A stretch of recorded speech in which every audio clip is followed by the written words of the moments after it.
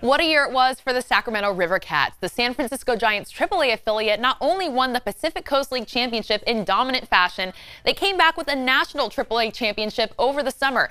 And check this out, a Capital Christian Cougar helped the River Cats get there. Not only did Mauricio Dubon get to play in front of his family here in the 916, but he became the first player born in Honduras to make it to the major league level. His first major league hit.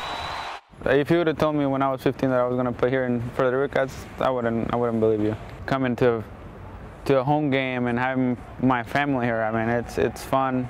Almost like, 20 to 25 people at night, so it's pretty special. The Giants are a prestige organization, I mean, and be able to be part of that and be able to be considered like part of the future, I mean, it's pretty unique. I mean, obviously my whole family is a Giants fan, so they're really thrilled about it.